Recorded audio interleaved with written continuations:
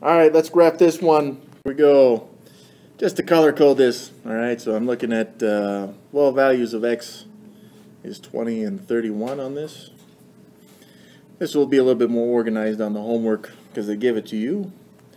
But if x is greater than 20, at 20 it's going to go to the right because it's eating the x. And we're going to use a curved parenthesis right there.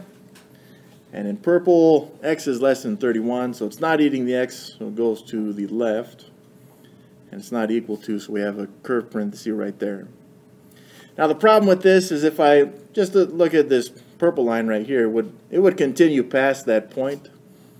But since this, that's the symbol for and, where we want the intersection between these two. What that means is we can't really go past where the two intersect.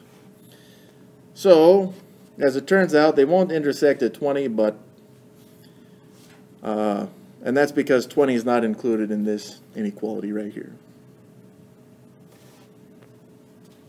Alright, so we see that it's sandwiched between 20 and 31, so I got a 20 and a 31 like this, bam, comma between. It looks like an ordered pair like this, but it is not, and that is an interval.